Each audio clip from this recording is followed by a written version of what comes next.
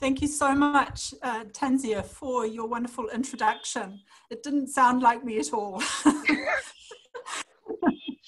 And I want to say a special thanks to Green University and especially to your Vice-Chancellor, Professor Dr. Fakir, and your special guest, the Pro-Vice-Chancellor, Professor Dr. Razak, and also greetings to Dr. Bartholomew. And a special thanks to Sirajum Munira as well for putting together this event and for participating in this event. And a special thank you to everyone who has joined us this afternoon for taking the time to be here. I understand that I will be speaking to a mixture of students and teachers. So I have prepared my talk with that in mind. And I'm going to show you a PowerPoint slideshow as I speak. But if you are interested in obtaining a copy of this, you can contact Sirajum Munira, who also has a copy. There is some hopefully useful information in here that you may wish to record in some way. Of course, you can take screenshots or photographs as well, so please feel very welcome to do that. So let me begin. I will share my screen and minimize the window. Okay, so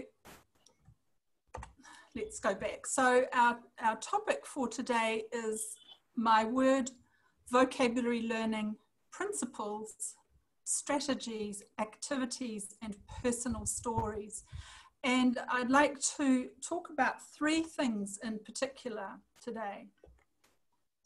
So the first thing I'd like to talk about is what we should be learning and why we should be learning it when we are learning vocabulary in another language. And as you are learning English, this applies, of course, to learning English, but it could equally apply to other languages we are learning as well. The second thing I'd like to talk to you about is vocabulary learning strategies or ways of learning and some activities to support what we are trying to do when we learn vocabulary.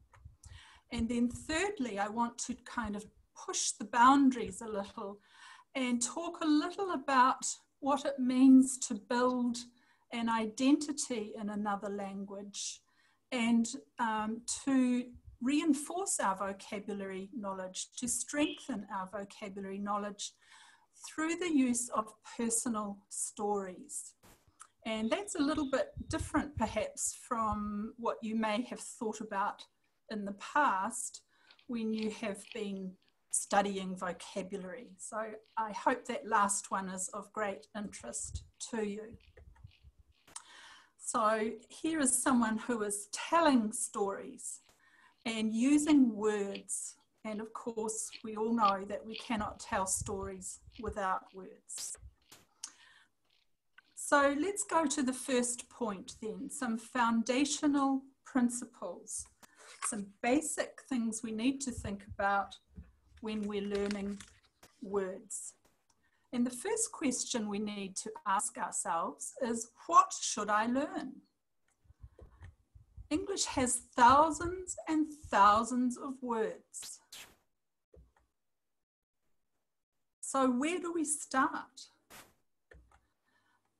In fact, depending on how you define word, there are around 1.5 million words in English. And more words are being added to the English language at a rate of about 14.7 new words every day. So how does that make you feel when you hear that? That's a lot of words, isn't it? In fact, it's an enormous number of words. And maybe you feel a little like this little girl here. It's just too much for you to carry. You can't deal with that number of words. So you need to think about which words are the most useful words for you to learn? Because obviously we cannot manage to learn 1.5 million words. Even native speakers of English don't know 1.5 million words. And maybe you're feeling a little bit like this guy. Ah, too many words, but you don't have to try and learn that many words. Studies show that most native English speakers only know about 20,000 words. Well, that's still quite a lot, isn't it? And well-educated, university-educated people know about 40,000 words. So even that is a lot of words. However, most native speakers of English only use around 5,000 general words every day in everyday speaking, listening, reading, and writing. So that's getting to a more manageable level, isn't it? 5,000 words. I might be able to reach that. Okay, we call these words, these everyday words, high frequency general words. High frequency meaning they're very common. We meet them a lot. And then if you are a university student, studies show that there are around 600 academic words or university level words in English that you need to know. So this is looking a little bit more achievable. These words, these high frequency words, these general high frequency words, these high frequency academic or university level words, these are the most important words that you need to know. And so those are the words you should be learning first before you learn other words. In fact, here's some information that might help you see how to achieve this. If you learn around 5 new general English words every day, that's 35 words a week, that's 1,820 a year. In 3 years, you will know over 5,000 general English words. Okay, so you will be able to understand and take part in everyday English communication, whether that's speaking, reading, listening, or writing. So, as I said, that's about the same number that is used by native speakers of English in everyday communication. Now let's think about mixing up general English words and academic words. We call these AWL, or academic word list words. If you learn 3 general English words and 2 academic words every day, new words, again 35 words a week, 1,800 or a little more per year, in 3 years you will know around 3,000 general words and all the academic words that you need for university study, the key words, that is. Not the special words, but the key academic words. So the good news is that you already know a lot of these general English words and some of the academic words, I'm sure. So the fact is, the truth is that after 3 years, the true size of your total vocabulary knowledge will be much bigger than this. Okay, so that's actually quite good news for you. If you are diligent, if you work hard, and if you learn 5 words per day, your vocabulary knowledge will be much bigger than the basic 5,000 words that you need. So you can do it. That's the first message I have for you. Okay, you don't need to be put off or afraid of that 1.5 million words that I talked about to begin with.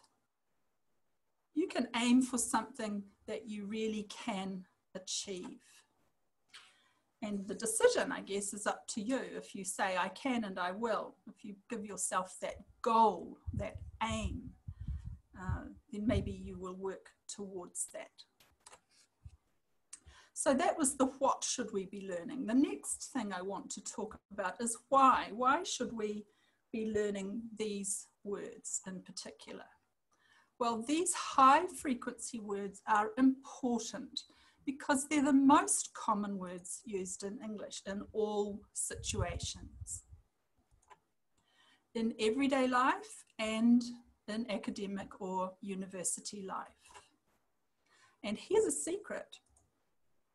Native English speakers who study at university also need to learn the academic word list words. In fact, anyone who is studying subjects in English at university must know the academic words to succeed.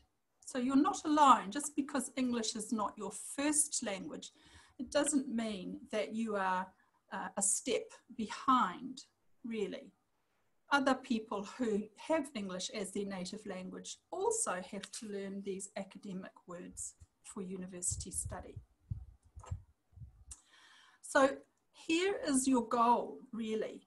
If you know the first 2,000 general service list, or the general English words, plus 600 or so academic word list words, you will be able to read and understand around 87% of what you read in English at university in any subject. Doesn't matter if it is history, biology, economics, management, all subjects use these common academic words. And if you know at least 80% of the first 2,000 high frequency general words, that's when you're ready to start learning the academic words. And I would guess if you're in your first or second year at university, you probably know around 80%, or you're close to knowing around 80% of the first 2,000 common general English words. So if that's the case, you can start learning the words from the academic word list. So you're probably asking this question as I'm speaking: where can I find these words? It's all very well to tell you you need to learn these words, but where are they? And this is where you might want to take a screenshot. Okay, so the GSL, or the General English Words, can be found at this website. They were created by a person called Michael West in 1953. And it's interesting because Michael West had strong contact and connections with Bangladesh. He lived in Bangladesh for quite a long time. And he created the first list of common English words. And it's still a valuable, useful list. And I use this list even today. Of course, because it was created in 1953, there are new words that have come into the list. And you can find some of these in the first list of the new general words, which are available at this website. So when you click on this website, find this information, go to new GSL lists and go to this link here, follow this link here. So again, you might want to screenshot or copy that. And then as for the academic words, you can find those words at this website here. Okay, so go to the NAWL in alphabetical order. So that information tells you where to go once you go to this website. I'll just leave that there for a moment to give people time to copy that or photograph that or make a note of that.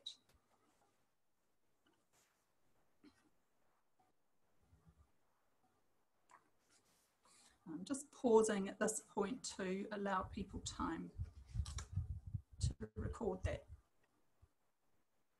If you miss it, you can contact Sirajum afterwards, Sirajum Munira, who has a copy of this PowerPoint, and she can give you this slide information as well. Okay, so these are the websites where you can find the most common words in general English everyday use and in academic or university life.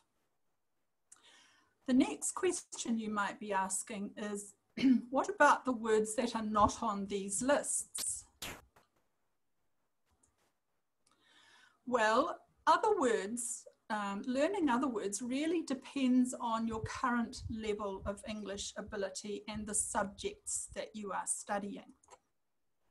And we call these other words off-list words. And it's most useful to learn these words after you have studied the academic word list and you know most of those words. Or if you are studying your classes in English at university, you will meet those words as you study. Your teachers will use them a lot.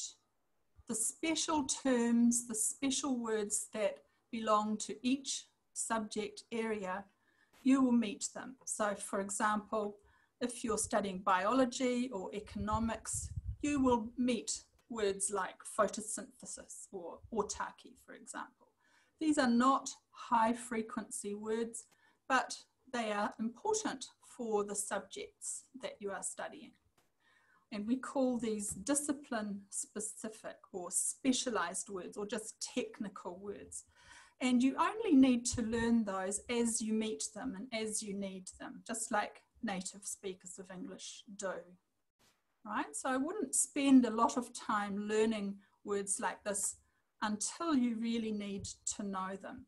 Focus on learning the general words and the academic word list words first. So you'll gradually learn those special subject discipline words as you complete your higher level studies in various content areas, because your professors will use them and explain them to you, and you'll meet them in your course readings. And you should make a special note or a list or a section in your vocabulary records to put those special words. Okay, the other thing I wanted to say about the academic word list, the academic words are also important for your life after university. If you have to use English in the business world or in your workplace or in a situation where you need to communicate across countries, or if you are entering into higher learning, research and so on, whatever your career pathway is. So they are important for you. Okay, let's move on. We've talked about what and why, and now I'd like to talk about some strategies or ways of learning and some activities you can do to help you learn. So one of the first things I'd like to say about ways of learning vocabulary is quite important. When you learn several new words at the same time, it's important to make sure that they are different from each other in their meaning, in their spelling, and in their sound. So if you look at these three words here, you can see they're quite different.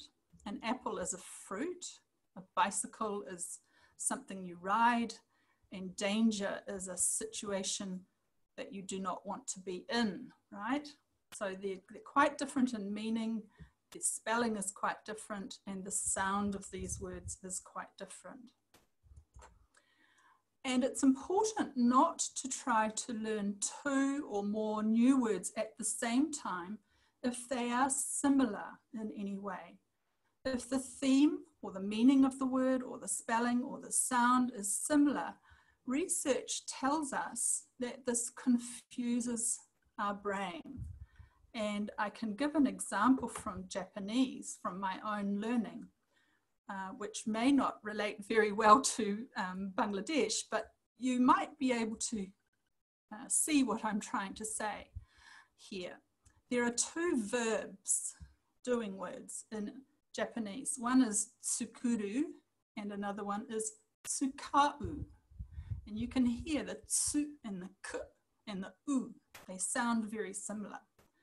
Okay, and one of those verbs means to make and the other one means to do. And when I first started learning Japanese, I tried to learn these two words at the same time. And that was in 2009. And today it is 2020, and I still mix up these two words when I use them in Japanese. My Japanese is not that wonderful, but to me, this is a good example of trying to learn two words that are similar at the same time and really not learning them at all, or not learning them properly, not learning them well. So don't try and learn words that are similar in meaning. So apple, banana, and orange, they're all fruit. And danger, stranger, ranger, they sound very similar and the spelling is similar. Same with bicycle, recycle, cyclical. Okay, so we say, research tells us this is not a good thing for us to do. Make sure the new words that you learn are different. And many of you, especially teachers, might be saying, but this is really different from what textbooks do. And you're quite right. Textbooks often give us chapters that are related to a theme. So you might have a chapter on transport in your textbook, and you'll learn bus, motorbike, car, taxi, truck, all at the same time. And, you know, I think textbook writers put these words together because it seems sensible to arrange them that way. But really, studies show us that students don't learn well when we combine meanings and spelling and sound together. So I'd like to recommend that you try something different by not doing that anymore. Okay, so more strategies and activities. As I said, aim to learn about 5 to 7 new words every day from the lists, depending on your level of ability. Most students at university who are learning English will be studying the first 2,000 to 3,000 general English words and words from the academic word list. If you're not sure of your level, here's another website to go to. You can test yourself and you can find out how many words you know and where you should start putting your energy, where you should start learning. So again, take a screenshot of this if you're interested. When you know a word already, you should then learn another member of the same word family. So if the word on the word list is a noun and you know it well, then you should learn the adjective or the adverb or the verb. But don't try and do that at the same time if the word is new to you. Again, focus on the most common form of the word first. And it's important to review your words often and to have a system or a pattern or a habit to help you do this. And over time, you should space out your review times. So in the beginning, you should review often, and then as time goes by, you can space out your review times. But the key is repeat, repeat, repeat, okay? And as we say in English, use it. If you don't use it, you'll lose it. So before the end of your second year of university studies, it should be your goal to learn all those words from the academic word list. I wonder how close you are. Vocabulary is the key to learning another language. In fact, studies tell us that vocabulary knowledge accounts for around 71% of your ability in another language. And people who study vocabulary tell us that around 25% of our learning time should be given to vocabulary learning, because vocabulary knowledge drives other language learning. And without vocabulary, you can't say anything, even if you know a lot about grammar. So I would say focus more on learning vocabulary. You can say more, even if the grammar's incorrect at times, you can still communicate an idea. And these are some usual or common activities that teachers give students. Things like games and drills and puzzles, filling in a blank. I'm not going to go through all of these, but as you look at these, I think you'll see examples of activities you have done in the past to try and help you remember vocabulary. And I want to say to you, well, these are okay. They're useful to some degree, but they're more useful for review, not so useful for learning. But actually, it's not what you do so much as doing the work frequently, doing it often.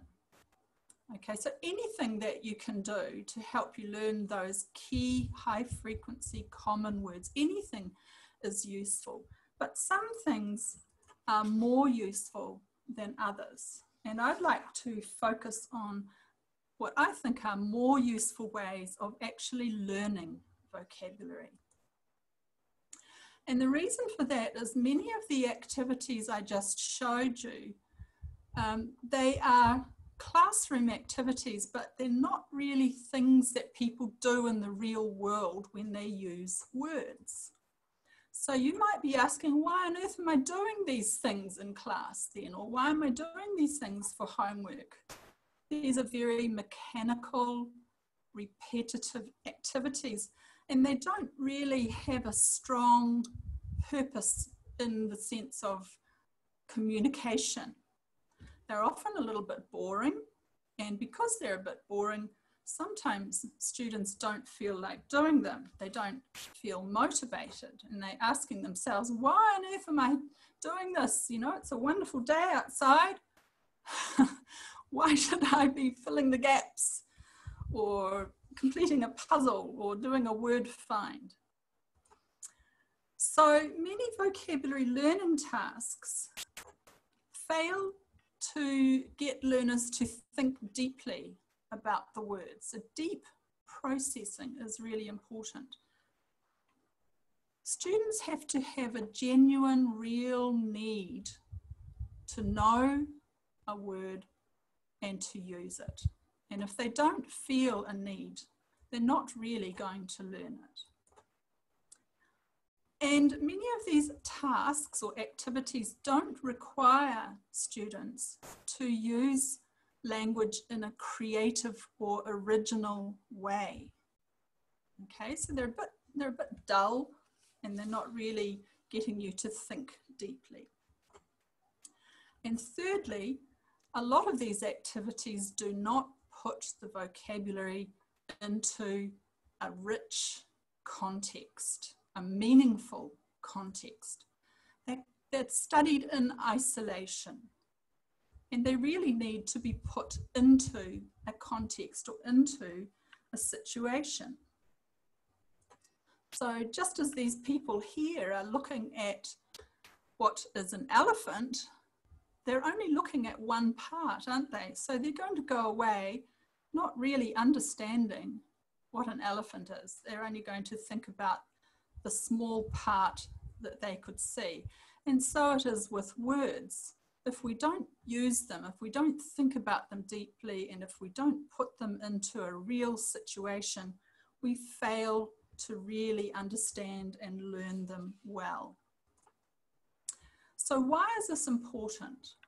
Well, research tells us that processing or studying something deeply affects our long-term learning. We're more likely to remember things for a long time if we really need to know the word, if we have to search for the meaning, and if we have to make decisions about whether those words should be used in the way we want to use them or not. So in the beginning, when we first meet a word, yes, we do need to think about the spelling and the pronunciation and the meaning. That's important. But we quickly need to move past that and focus on how to use that word or use that language as much as possible. And we should be trying to put that word to work for us in many different situations so that our knowledge of that word becomes automatic. So it's really important for teachers and for students themselves to look for ways to use new vocabulary in a creative, original way, because really, when you think about it, that's what we're aiming to do. We're aiming to be able to use English in ways that we want to use English in the future, in original ways, in our own ways. So effectively, we need to make the best use of our learning time by using strategies or methods that provide lasting results, not just practice activities, not just review activities. As important as they are, we need to go beyond that.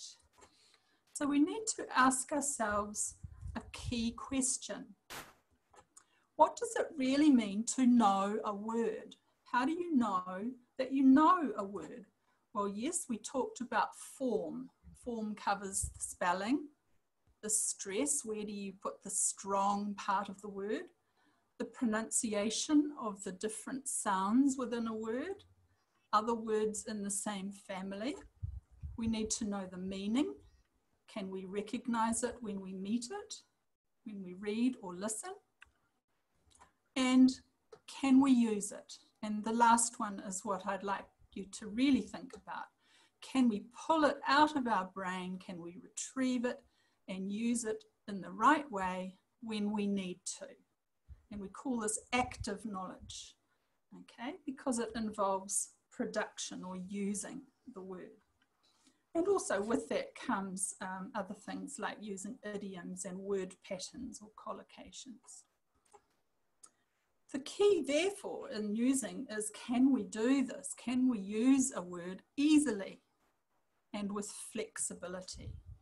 Can we manipulate or shape that word and change it to fit our own sentences? And here's a young Bangladeshi student who helped me last year using English in a very interesting discussion with a THT member. He was having an ordinary everyday conversation with her, but he was using the language, using his vocabulary knowledge freely and in a very original way. And that's what we're aiming for. So often, as language learners in a non-native English-speaking setting, we give most of our attention to the form and the meaning of words and not enough attention to use. And it is difficult if you don't have people to practice speaking English with. So let's talk now about some activities we can use. We don't want to be like this cat who's looking at the guitar and thinking, well, yes, I can see the shape of it and I know it makes sound, but I can't play it, right?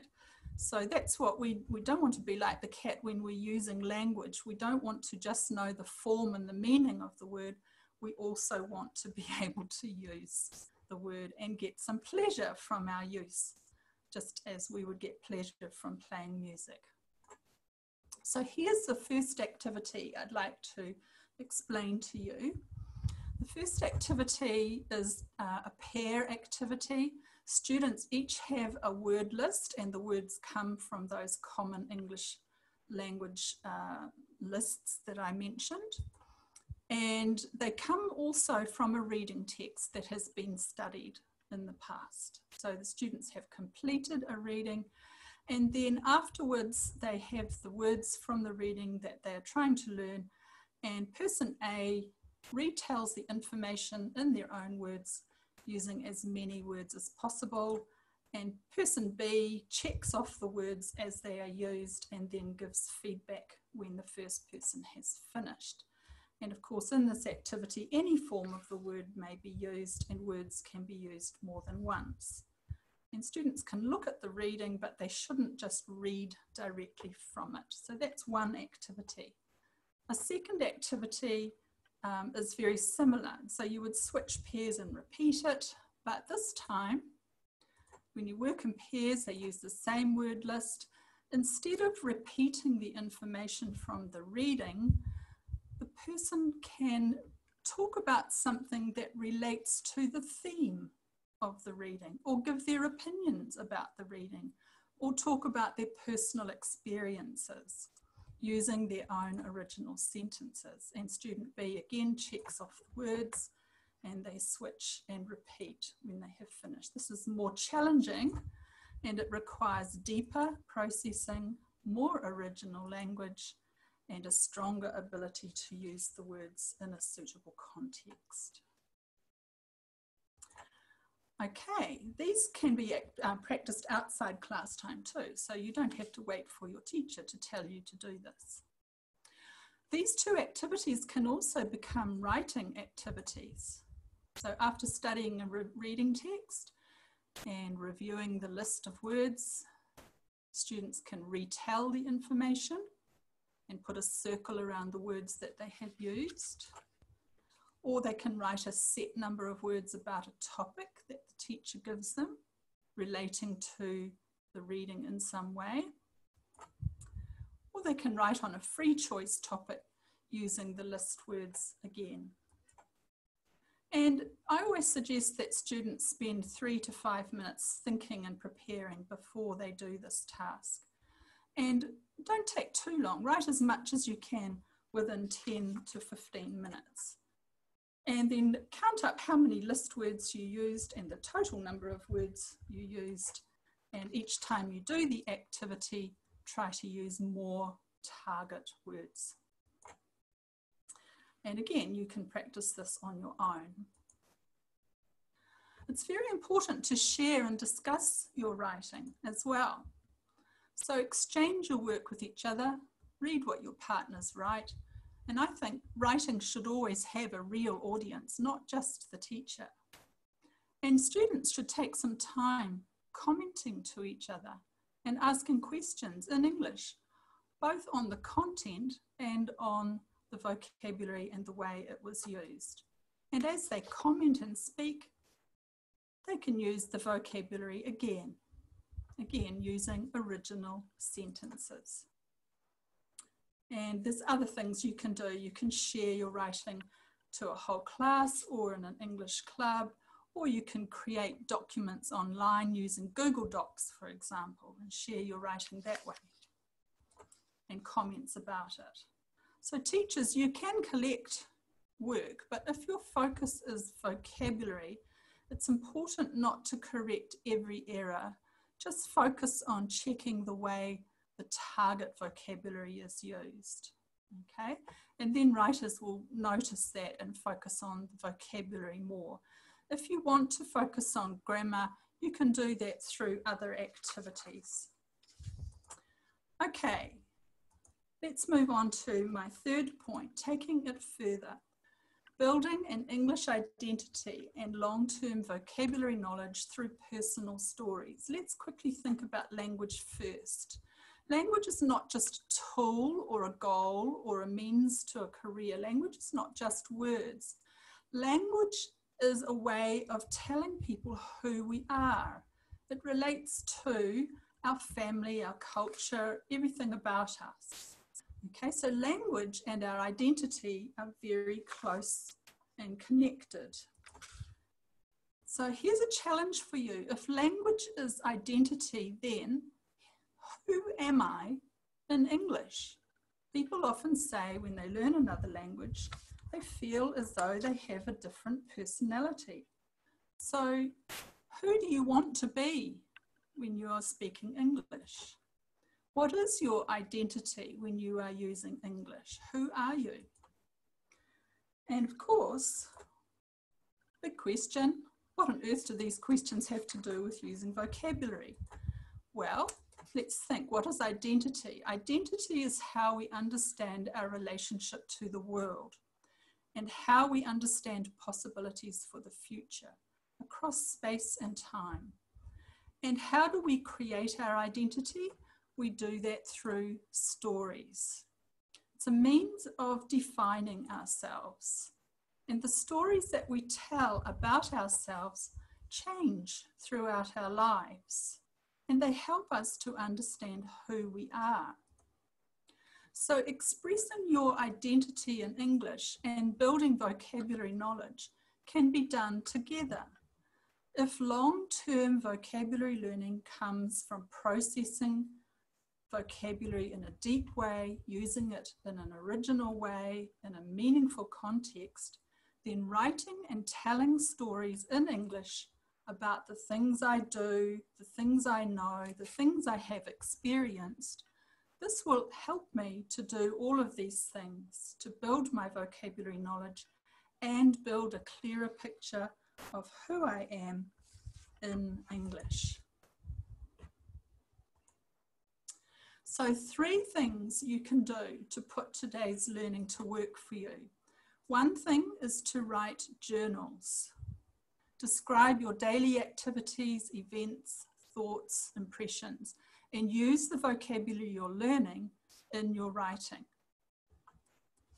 Go back and check it over time to notice your progress. Secondly, read the stories of others, and this website, X Reading, is a very useful website for reading graded material.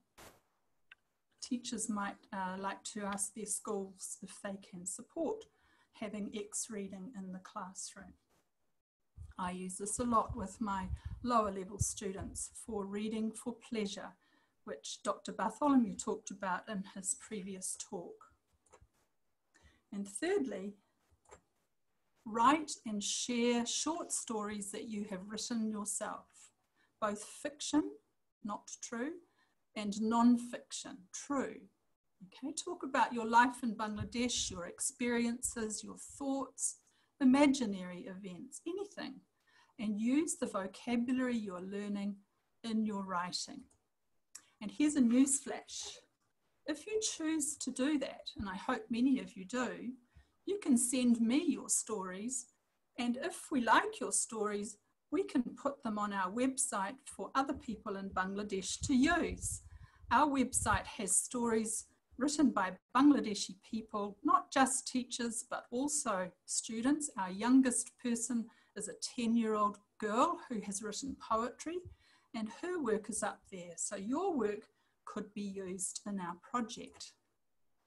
So stories about ourselves, as Tanzia mentioned at the beginning, is a project for students and teachers of English in Bangladesh to create good quality graded stories and reading materials for each other to use. Stories that talk about Bangladesh, and you can access this material by going to the Belter website and clicking on the link there. So each story is written by a team member who sends it to me. I grade it, I correct the grammar if necessary, I check to see how difficult it is. There is no payment, there are no fees. You do not have to write perfect English, and I would work with you to make the story ready for publication. And we use high frequency or common word lists to make sure that readers learn the words they really need to know, and the stories reflect the identity of people in Bangladesh. And if you're a teacher or a university person, your story can count as an official publication for your CV. So here are a few examples of stories by people that we have accepted. And here is one of our young students from East West University who has submitted stories to us. And this is just an example of the beginning of one of her stories.